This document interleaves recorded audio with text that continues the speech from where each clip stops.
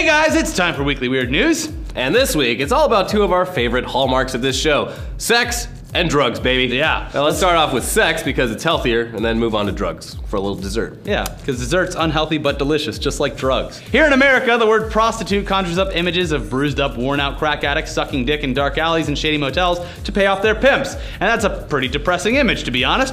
But in countries where prostitution is not only legal but well regulated, it's a significantly less horrifying industry. So let's set aside the whole moral argument on whether or not selling sex to strangers for money is right or wrong. It's at least a whole lot safer over in Germany, where prostitution is legal and operates like a legit business with big brothels often situated in the middle of urban areas and not controlled by organized crime. For the most part, at least. Anyway, as an example of just how different Germany's attitudes about prostitution are to our own, a social network for the sex worker industry, yes, that exists, is seeking to hire a brothel quality control tester to go around town evaluating the level of service at various brothels. In other words, they want to hire someone to go around banging prostitutes and rating them, Yeah. like some sort of Zagat guide for paid pussy. Yeah. This is an actual job. This person will be paid to do this. We'll leave it to you in the comments to name this service. Something similar to Yelp or Zagat or anything like that. Bang Google it. reviews, bang it, sure. The job description reads, test brothels for service, cleanliness, and compliance with safe sex practices.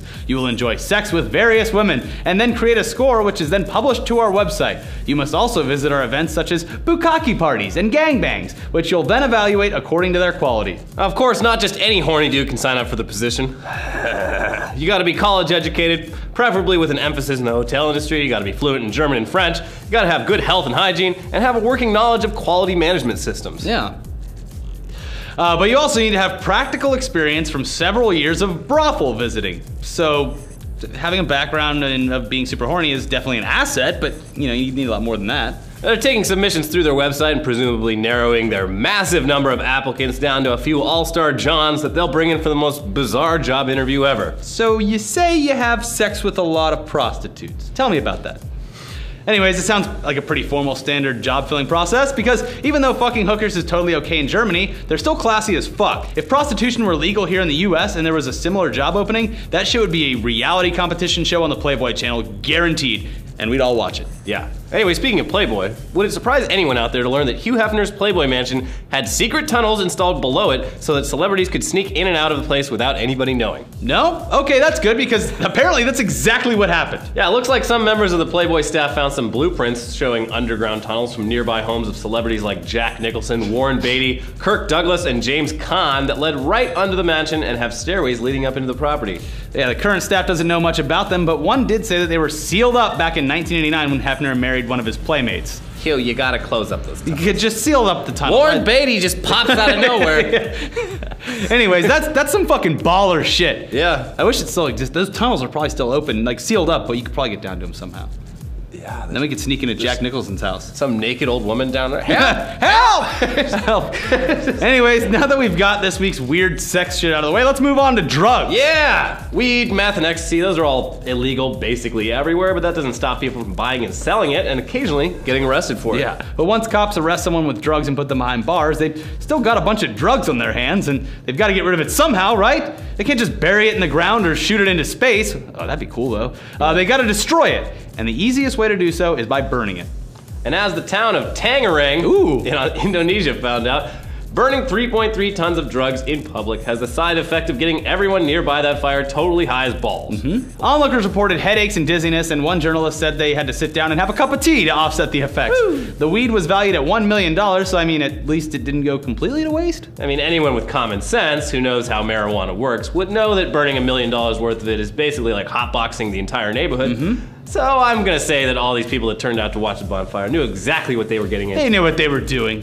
When else are you gonna have the chance to get totally blazed in the presence of a bunch of cops and have the perfect excuse? But whether or not those townsfolk intended to get high or not, a 58-year-old man in Michigan definitely didn't know what he was getting into when he decided to munch on some of the brownies that his 17-year-old daughter had so thoughtfully baked and left on the counter. Aw. Those brownies, shocker, were special brownies, and their effect on the man led him to frantically call 911 because he believed he was having a stroke. Ugh, yeah, once help arrived, it became clear that the man wasn't having a stroke, but was in fact high as fuck. Yep. And his daughter admitted that the brownies were laced when she was questioned about it by authorities. Sheriff Mike McCabe of Independence Township commented, "I don't know about you, but when my wife bakes some brownies and leaves them out, They're there for someone to eat. And he's right. He is right. If you put brownies on the table, you gotta eat them. Yeah, why the hell are you leaving your edibles just sitting around for your 58-year-old dad to eat, you little jerk? Yeah. That's the question the courts will be asking her, since she'll probably be charged with at least possession for this one, and she'll be charged as an adult. Ooh. So good job. Just because weed is becoming more and more acceptable in the eyes of the law doesn't mean you can just get people high without their permission, you dingus! You're gonna ruin it for everyone else. Yeah, you're gonna give me an anxiety attack. But hey, at least you didn't stab someone. Yeah, over in Ohio, which is catching up to Florida as far as dumb, weird shit goes, a 50-year-old woman has been charged with felony assault for stabbing her 61-year-old boyfriend for having the gall to eat all of the couple's salsa. I mean, I can kind of sympathize if it were guac. I mean, yes, I could see stabbing someone for eating it, because everyone knows the guac is not free, it costs extra. Exactly. Salsa is still pretty fucking delicious though, and this woman seems like she really loves that shit, because after he devoured her precious spicy snack, she jammed a pen into his crotch, knocked over his TV, grabbed a knife, and then stabbed him in the stomach.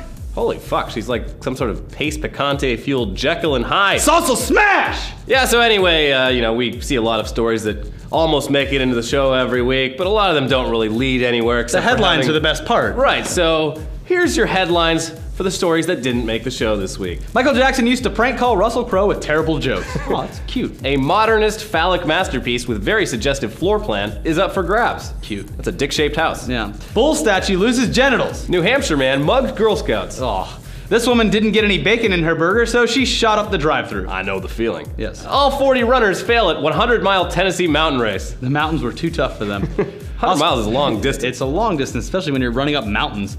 A bank robbery defendant Andrew Gilbertson takes witness stand in trial, eats feces.